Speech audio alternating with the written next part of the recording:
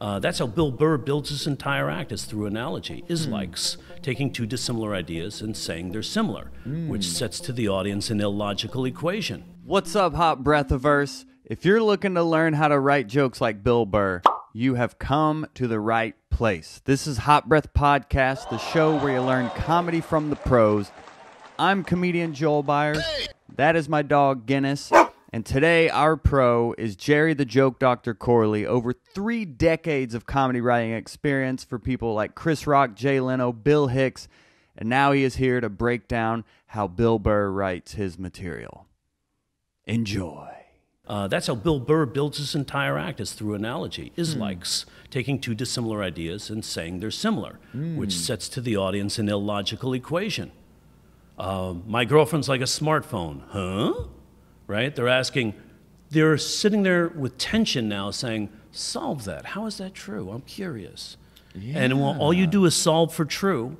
And the secret is, it's got to be true for a smartphone all by itself or a girlfriend all by itself.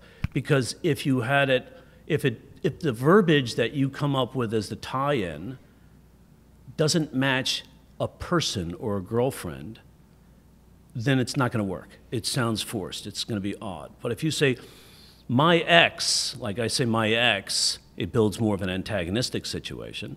Like I say, my ex is like a smartphone. At any given time, I can usually find her at least one bar. And that's, what a coincidence. That's so true. But that fits for a person or a smartphone.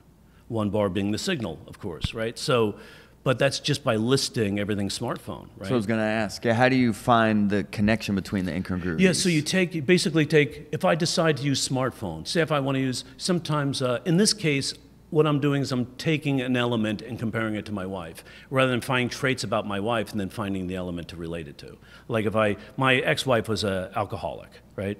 So I said, I played on that angle. I said, what else is alcoholic? What else is alcoholic? And funny cars. Funny cars are alcohol fueled. Oh. So if I say my ex-wife, she's like a funny car, alcohol fueled. Now I have a quick joke there, but I'm working the other approach to it, the alternate approach, finding what is she like, and then finding something to relate her to.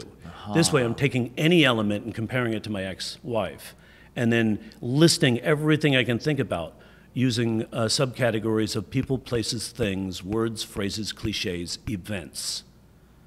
And I'll write that down, people, places, things, words, phrases, cliches, events, every single time I do a list to remind myself. Because when you're so close to it and you're going through the list, sometimes you just get too heady. And I'll go, I didn't do any cliches here. What do people say when they say this? What people are involved in a smartphone? Can you hear me now? That guy, and I'll just write down everything I can about a smartphone. What else in smartphone in the minutia? The signal, what about the signal? The bars. Hey, what are some of the phrases? Hey, my phone's only had 2 bars. Bars, double entendre. That's a bar, could be a drinking establishment. Fits for my ex-wife. Now, because my ex-wife's like a smartphone, At any given time, I can usually find her at least 1 bar. Same phrase fits for a phone. See? Wow. That's how and you kidding? Bill Burr uses analogy. That's what he uses through his whole thing.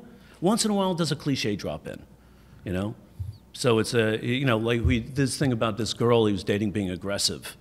She's aggressive, she's like, I want you to choke me.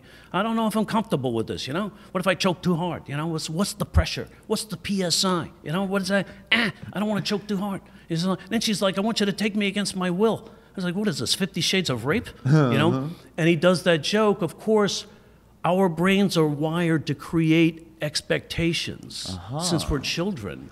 Very definite expectations. Yeah. So think about it. You don't have to rush to a punch because the audience, their brain is already creating an expectation. We don't have to. You don't have to do it. It's so firm. You go like. So if you say in your head 50 Shades of, that was such a popular book and movie that people are already creating the ending. So all you have to do is switch the last word.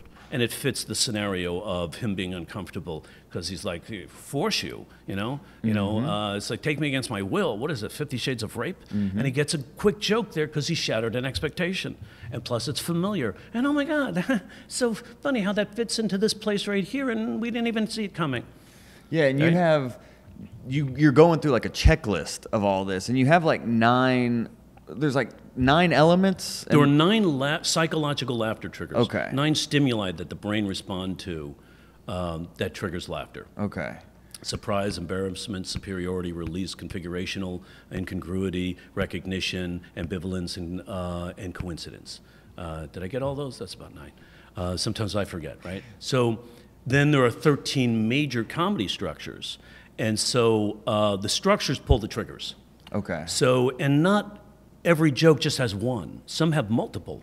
Some have ones where you're like, well, that's kind of this and this. This is compare and contrast and this. Yeah, it can be both. Just like you'll have literary scholars arguing over whether something really fulfills the obligation of meeting complete irony.